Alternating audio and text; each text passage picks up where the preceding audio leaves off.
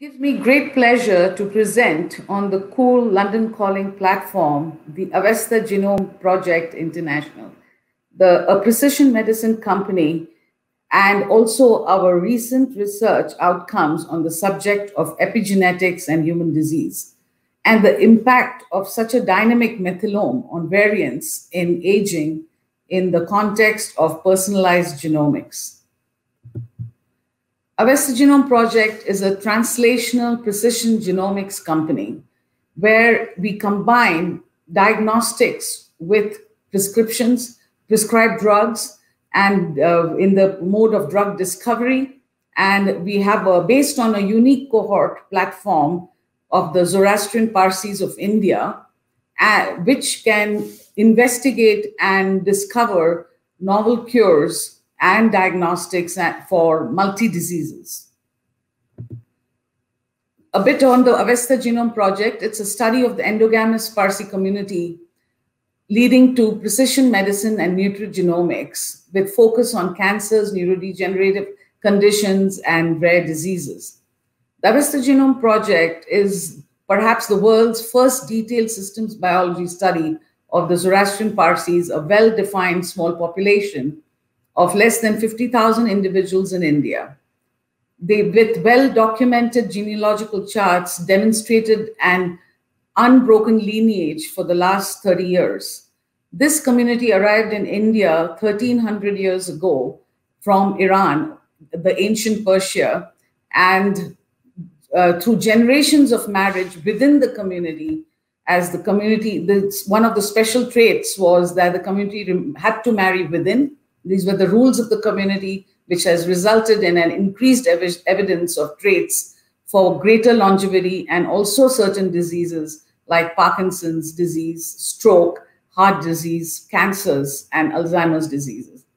Avesthagen Genome Project has to date collected 4,600 blood samples across various platforms, right from genomics to stem cells. And now it's aiming to deliver the 10,000 collection, and with a comprehensive biobank and database of this unique population, also alongside comparative population subjects, which will be used to deliver precise, qualified biomarker targets directed to defeating diseases worldwide. Besides the uniqueness of this community, which arrived from Iran, Persia into India 1,300 years ago, the endogamous nature and the cultural and other practices, they are grounded on the veneration of fire. The basis of the community uses fire as a medium for worshipping Ahura Mazda.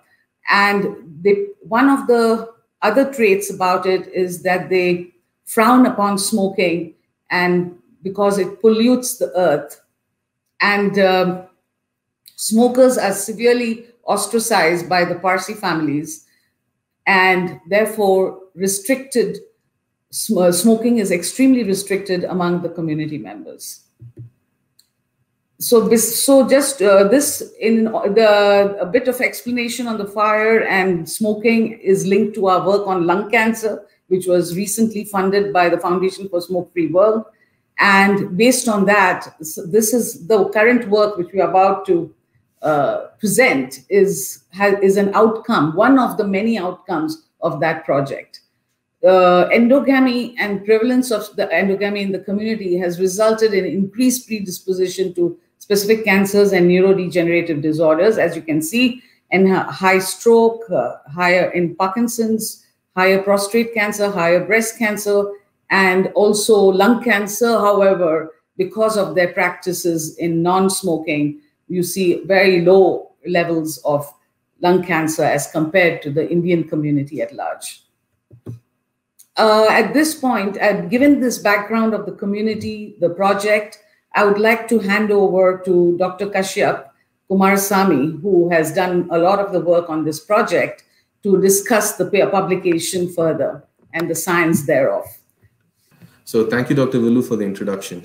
So before we get into the research topic, I would like to just give a background on the epigenetic modifications, which are heritable and dynamic changes that occur in the genome which do not affect the DNA sequence.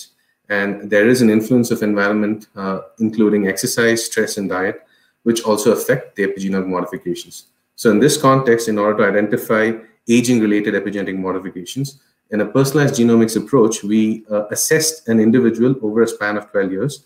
As you see, HV2A1A being the same individual 12 years back, and 1B being the recent one. And we did a methylome profiling of these two samples to identify signatures over 12 years.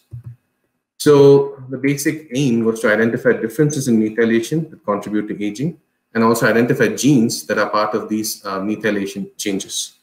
We used the GridION Nanopore sequencer on the X5 platform, which actually gives the methylated cytosines and also helps us identify the methylation frequency for each region. So basically, the methylation frequency is the number of reads supporting methylation by the total number of reads for that region.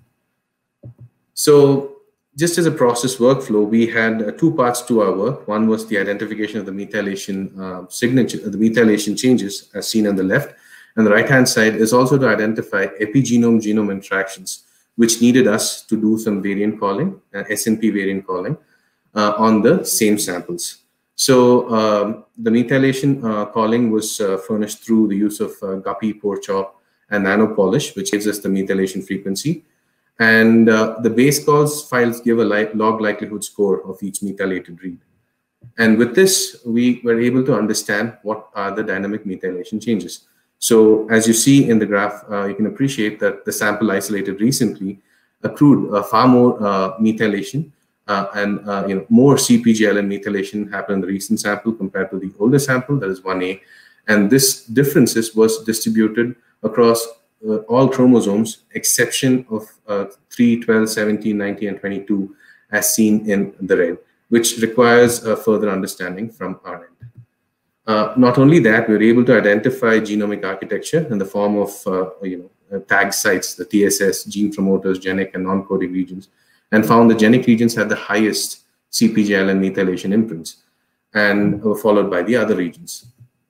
So we found a total of 26,000 genes differentially methylated between the recent sample and the old sample. And we had to prioritize, because all the 26,000 genes, we used a system of prioritization to identify functionally relevant genes by using different data sets curated in-house. Different data sets online, which we curated in-house, and also genes that are signatures of smoking. About 44 genes were also taken into this analysis. So together, when we curate all of these things together, we identified a clutch of 5,258 genes of critical relevance for further analysis. We also, since methylation is and it's not a symmetric process, there are regions of the strand which might be hypo and hypermethylated. We are able to segregate each methylation call for the region as hemi-hyper, hypo, and hypermethylated regions. And when we clustered, we were able to find a cluster of 103 genes that were significantly hypermethylated and 300 genes that were also hypomethylated. And the methylation was different among different protein families. For example, as you see, oncogenes and protein kinases were hypomethylated, whereas homeodomain genes seem to be more hypermethylated. So the next step was to identify epigenome-genome interactions which have been documented to have a pathological significance. And in this context, we actually call SNPs and try to identify their location within different CpG islands or near the CpG islands. And we found out that there were 242 variants that occur in 177 differentially methylated genes. These variants were further analyzed, and we identified a cluster of 10 genes that were significantly methylated and have variants at the CpG region or within the ±4 base pair regions of the CpG window. Interestingly, we found two interesting genes, caspase and PCGF3, which were significantly hypomethylated and carried variants at the CpG sites. And the network analysis with a cluster of 1,000 genes also showed them to be implicated in pathways implicated in cellular senescence and longevity regulating gene clusters. We further on went to identify mutation signatures based on the variant calls and try to identify functionally relevant transitions and transversions.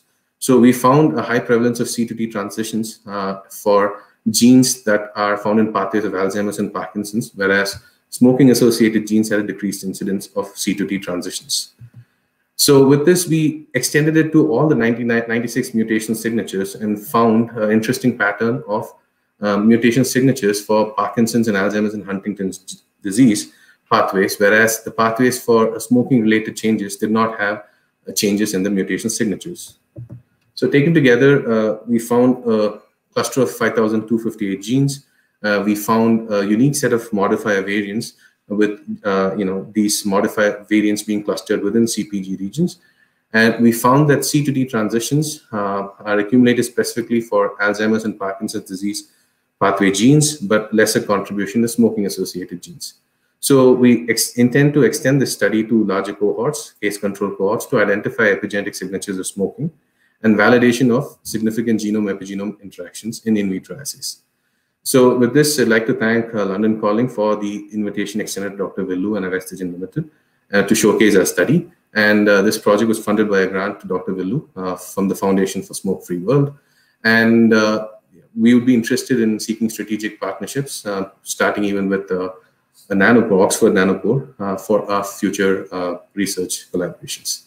And thank you for your time.